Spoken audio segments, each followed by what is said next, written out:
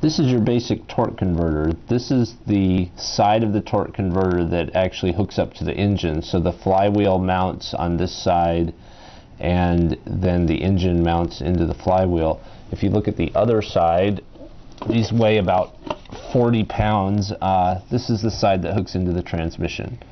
So the idea behind a torque converter is to take the engine's rotation and provide a viscous coupling, or a way of getting the power from the engine back to the transmission without having to have a clutch in the middle of it. So when you open the torque converter up, what you find is two sets of vanes.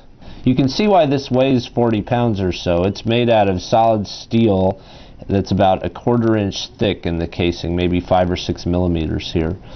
So this entire casing is spinning at engine speed. On this side you have the turbine, which freewheels and connects through this spline to the transmission. On this side you have the pump, which is locked to the casing. And then in the middle you have this device called the stator. And its job is to help redirect fluid depending on how fast the transmission is going. It also has a spline down its center which hooks into a one-way clutch so that it can only move in one direction. So when this thing is running, the entire casing is spinning and it acts like a centrifugal pump. So it is essentially slinging fluid through these vanes and giving them a momentum from that fluid being slung outward. It comes out of these vanes and hits into these vanes in the turbine and causes it to start spinning. And as it spins, it's sending its motion through to the transmission through this spline right here.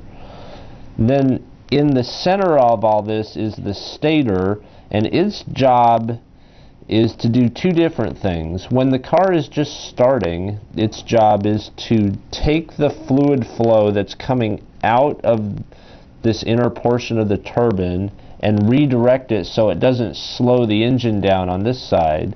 And then as everything speeds up and the car is running, its job is sort of to get out of the way and let the fluid flow naturally. So you've got two different problems that are happening depending on whether you're accelerating the car or whether the car's at a high operational speed. And the stator is just helping the fluid flow. Torque converter provides minimum drag depending on the speed at which the engine in the car is going.